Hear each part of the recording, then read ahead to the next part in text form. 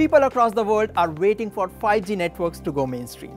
After all, the technology promises faster speeds and better connectivity. But the US, which has been at the forefront of the 5G revolution, has raised some serious concerns. They say 5G could pose a threat to airline safety. How true is this claim?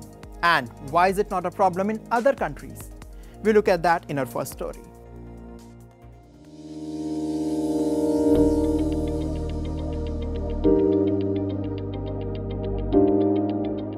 "5G is seen as a game-changing technology across the world. But this next-generation wireless technology in the US recently led to flight disruptions and caused some serious aviation crisis. So much so that major airlines across the globe, such as British Airways, Emirates and Air India, either cancelled flights to the United States or switched planes at the last minute. My father-in-law was supposed to fly back to India on a direct flight on Air India, but because of 5G problem, it seems the flight has been cancelled.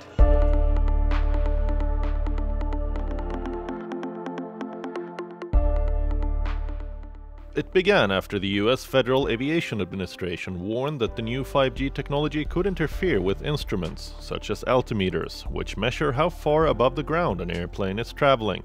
Also, it's a crucial piece of equipment for pilots, particularly when landing in bad weather. Altimeters operate in the 4.2 to 4.4 GHz range. And the concern is that the auctioned frequencies for the new 5G service sit too close to this range.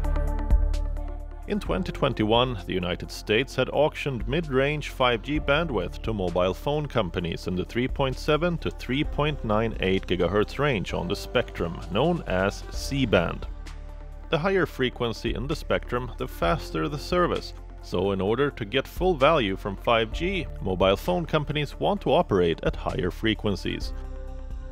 The airlines believe that the C-band for 5G could render a significant number of aircraft unusable and could cause chaos for US flights. The frequency band that 5G uses is very similar to the frequency band that radar altimeters use.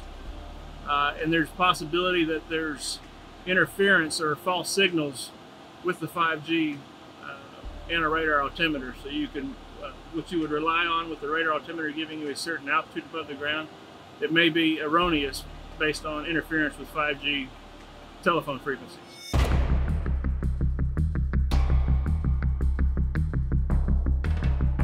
Airlines want the new 5G service to be banned within 2 miles of the airport runways.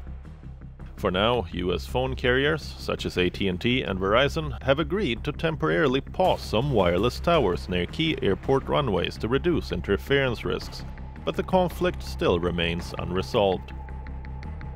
It is a temporary solution. There are other long-term solutions. It may be that a thorough risk assessment will declare that there is no interference. That remains to be seen. It's also possible for the radar altimeter to be redesigned to take into account the presence of signals in an adjacent band and ensure that it works in spite of the presence of these signals, which they're currently not designed to do.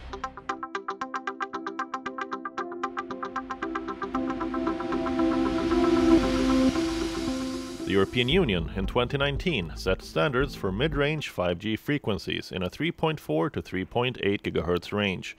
It's a lower frequency than the service set to be rolled out in the United States. The bandwidth has been auctioned in Europe and is in use in many of the bloc's 27 member states. So far, it has been functioning without issue. In South Korea, the 5G mobile communication frequency band is between 3.42 and 3.7 GHz.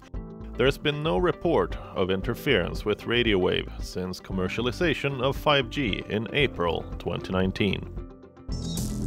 CTIA, a US wireless trade group, says in a filing with the Federal Communications Commission, wireless carriers in nearly 40 countries throughout Europe and Asia now use the C-band for 5G, with no reported effects on radio altimeters that operate in the same internationally designated 4.2 to 4.4 GHz band. A British aviation expert insists the US aviation regulators' concern over interference from a new 5G wireless service is precautionary.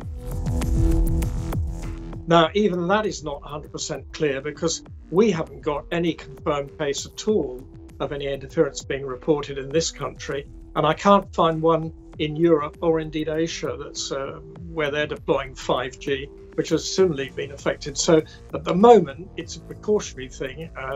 I suspect that the industry in the United States and the manufacturers and the regulator will solve this, if not by more buffer zones, by introducing better equipment on the aircraft or modifying that equipment on those aircraft which are affected.